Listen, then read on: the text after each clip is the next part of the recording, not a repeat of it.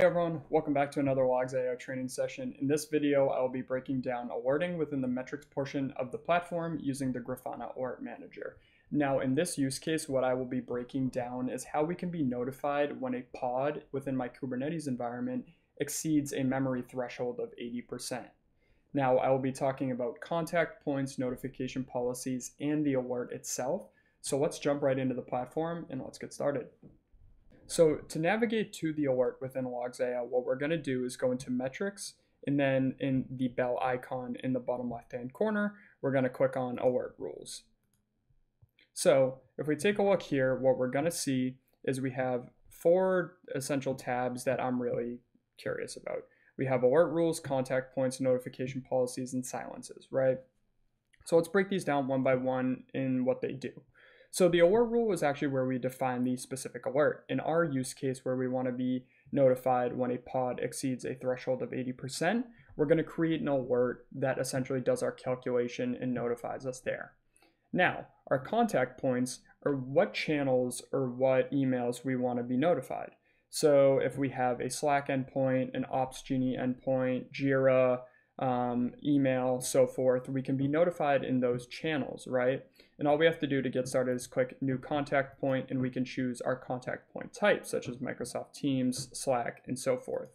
I've already gone ahead and created one. So you can see under my Slack channel, this is where I have it provisioned, where our recipient is through a webhook URL going to my appropriate Slack channel.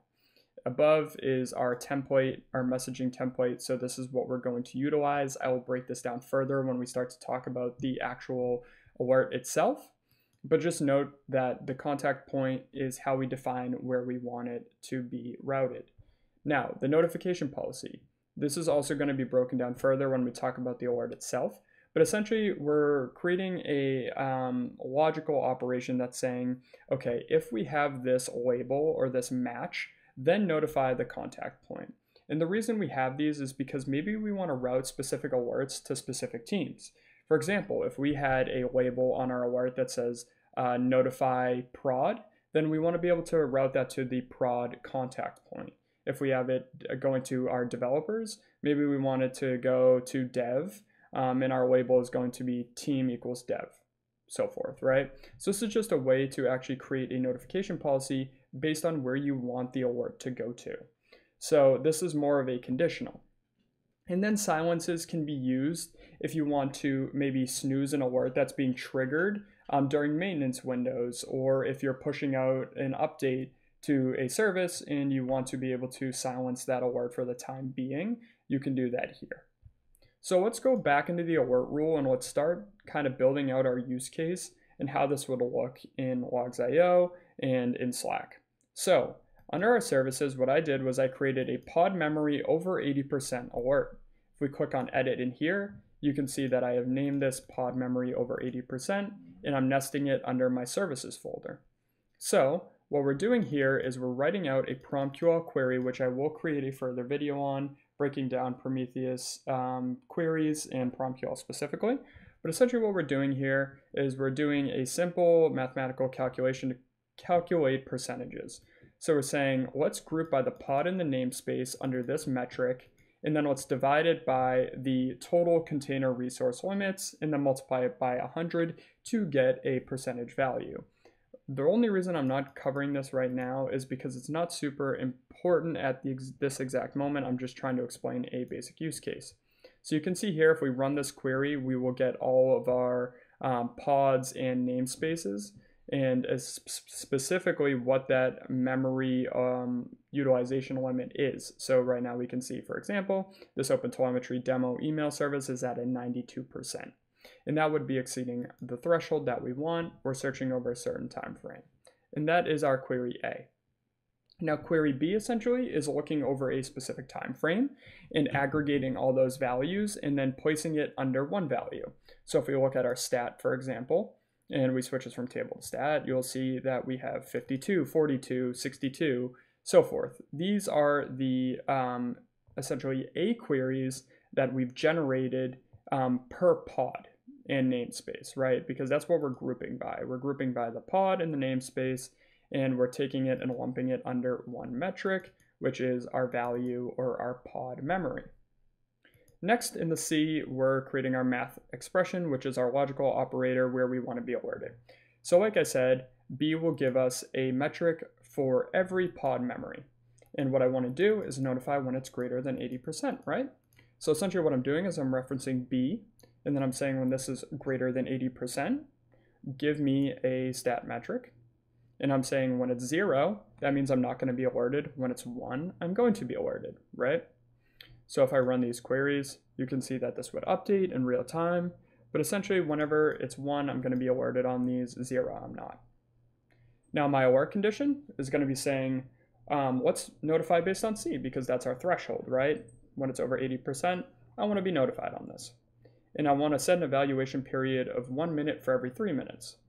So I want to evaluate this on a 3-minute interval basis.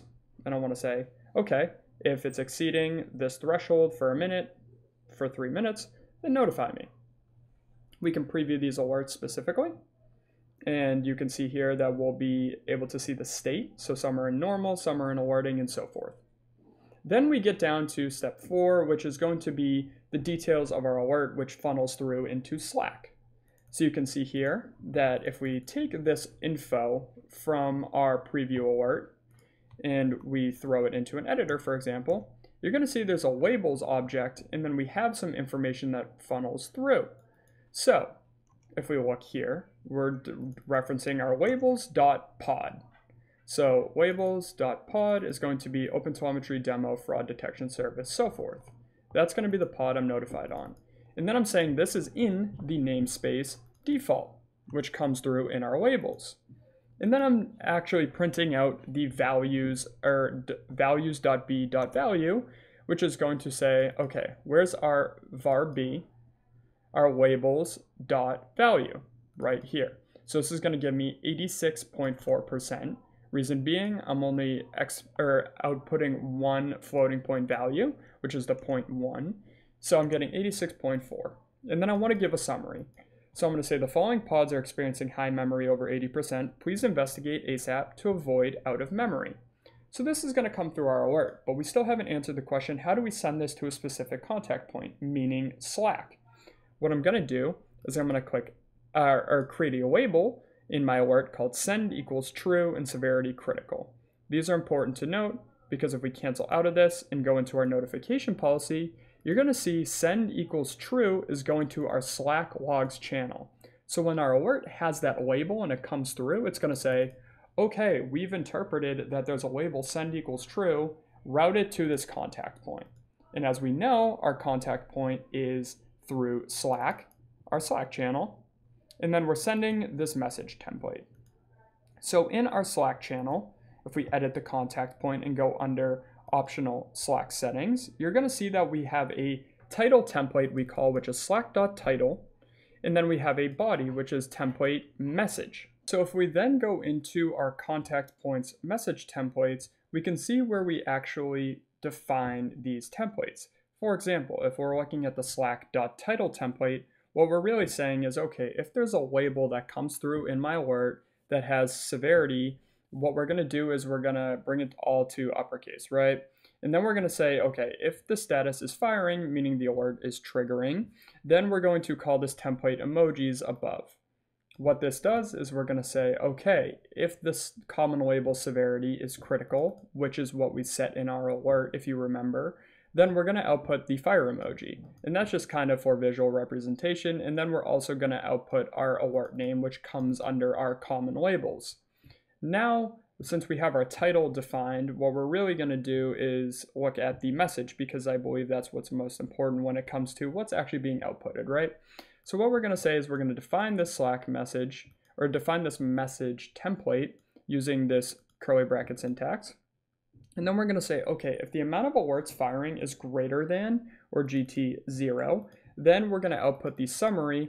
But as you remember, if we looked at the alert, my summary was the following pods are exceeding a threshold of 80%. Please investigate ASAP to avoid out of memory.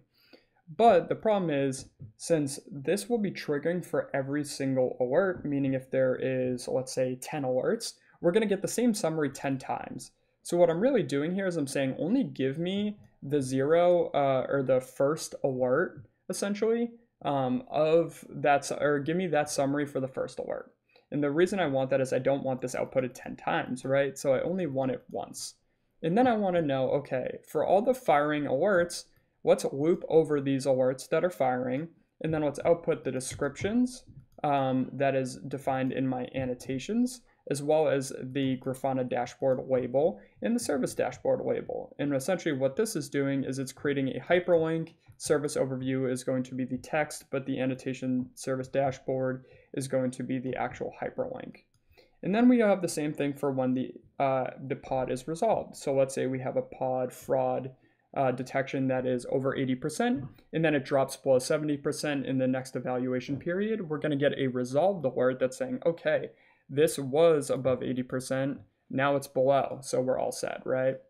And then once this actually triggers, so if we go back into our alert rule under pod memory over 80%, we're going to see that all these are firing. Now, what does this look like in Slack? If we go into our channel where it's being routed, we're going to see the pod memory over 80%, where we output our summary only for the first alert, right? And then we're saying, okay, there's 6 firing. Give me all of these that are firing. So we have the OpenTelemetry demo fraud detection service.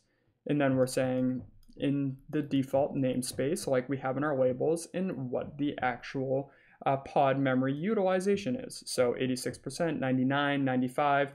And based on these, I can determine which one I need to approach first. So for example, 99.9% is really, really high. We're about to be maxed out, and we're probably going to run into out-of-memory issues if we do not address this urgently. So that's the first one I can take a look at. Now we can see here, metrics and service overview are not defined, right? So why aren't these being defined?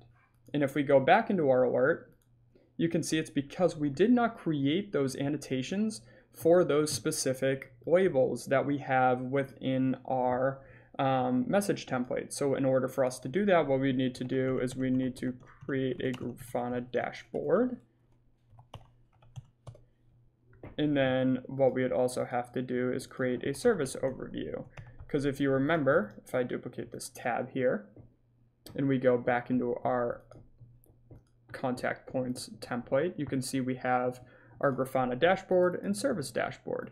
So what I would need to do is I would need to create a link to these, and specifically how I would do this is I would go into our Grafana dashboard, and what I can do is click on Logs.io dashboards, for example, go to our pod stats dashboard, and then let's say I have a specific value that I want to funnel through. What I'll do is I'll go into the Grafana dashboard, and then I can start to actually template this.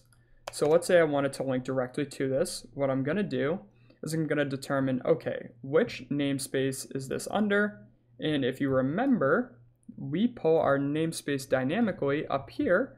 So let's replace this var namespace with our value that we're getting through the alert. Same with the pod, because I want this to be dynamic, right? I want this to funnel through when the pod changes and it's a different value. I don't want it to be static. So now what I'm doing is I'm replacing this value, and then I can go into my service overview if I need to, which is in the tracing portion. And then I can go in here, pop in that link, and now these will be generated as expected. So the next time this alert actually triggers, what we're going to actually do is get the correct values coming in for these hyperlinks. Now, as I mentioned, what we are going to talk about in a future session is Prometheus queries, specifically PromQL, and how we actually create these.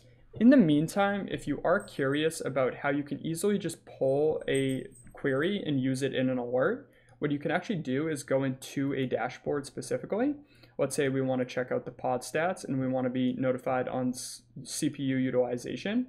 What you can actually do is pull this alert directly, or this query directly, and create an alert like I did with the memory utilization.